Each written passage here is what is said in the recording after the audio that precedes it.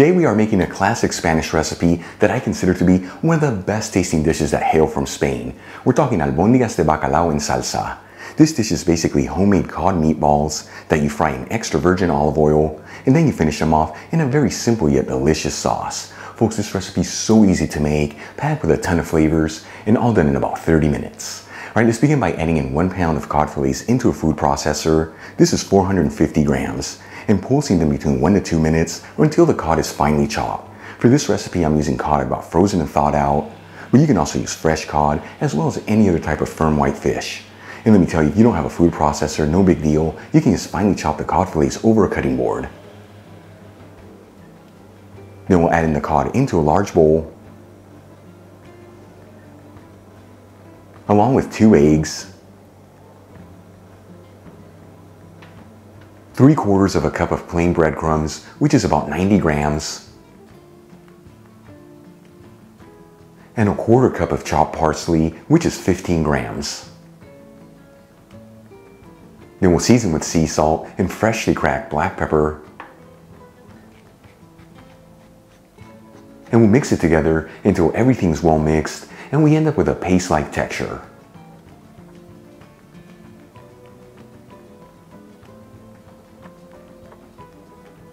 Then we'll grab spoonfuls of the mixture and start shaping our meatballs.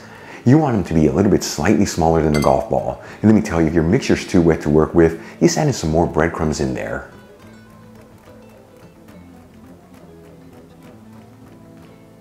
And for the final step in prepping our meatballs, we'll coat each one in some all-purpose flour, making sure they're lightly coated all around.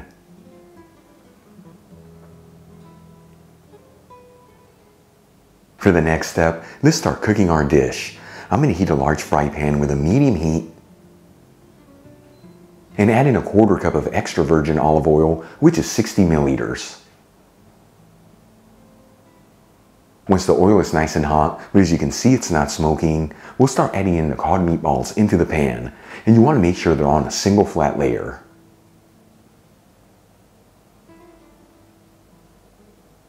And we're going to fry the cod meatballs between 5 to 7 minutes or until they're golden fried all around.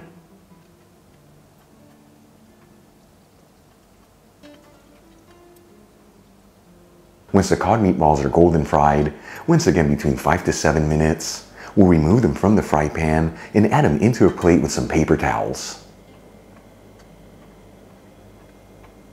Now, using the same pan with the same heat, I'm going to add in 1 small onion that I finely chopped and 3 cloves of garlic that I roughly chopped. And we'll mix the ingredients around continuously, that way they don't brown too quickly and they all evenly saute.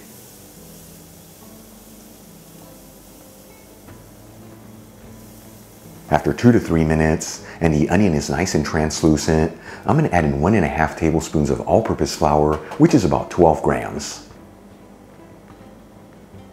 And we'll continue to mix this continuously and go for about 1 to 2 minutes in the flour. This is enough time to cook off the flavor in the flour, that way it doesn't overpower the sauce.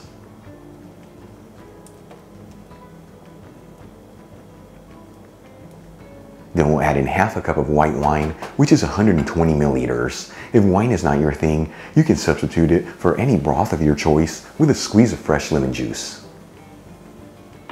And once again, we'll continue to mix this together and go for about 2 minutes.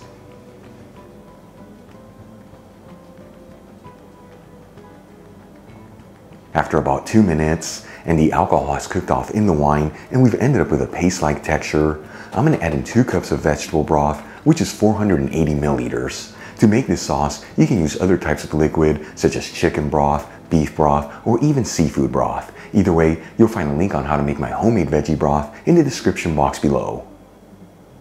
And we'll continue to mix this and go between 4 to 5 minutes or until we end up with a slightly creamy sauce.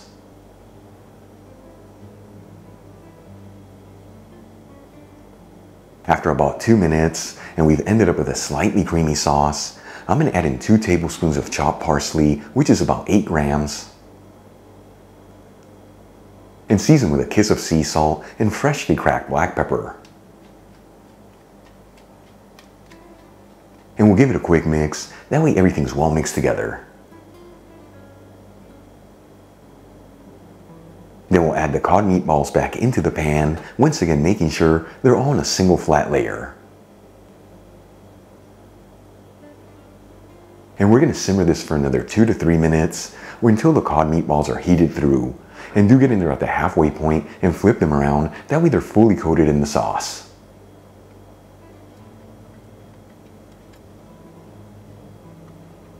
After simmering the cod meatballs for about 3 minutes, this dish is ready to go. I'm going to remove the pan from the heat,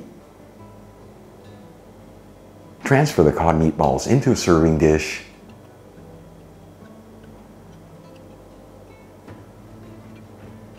and top them off with the sauce.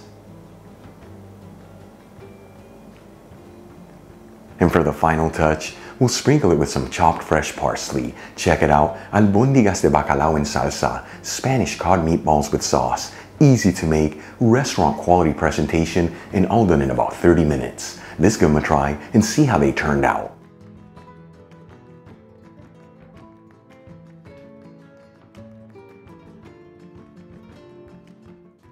Once again folks, albóndigas de bacalao en salsa, this came out looking absolutely stunning. Here we go. Check that out. Truly, a dish to get so excited about. Those cod meatballs have such an incredible texture and flavor, and that sauce takes them to the next level. You know, you serve this dish next to some fried potatoes and extra virgin olive oil, and of course a bottle of Spanish wine. More specifically from the wine region of Rioja, you're gonna have yourself an instant trip to beautiful España. Truly one of my favorite dishes from Spain.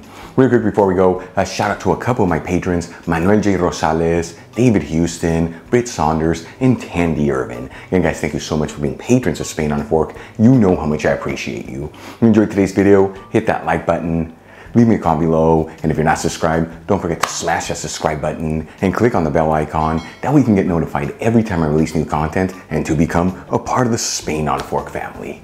Till the next time, hasta luego.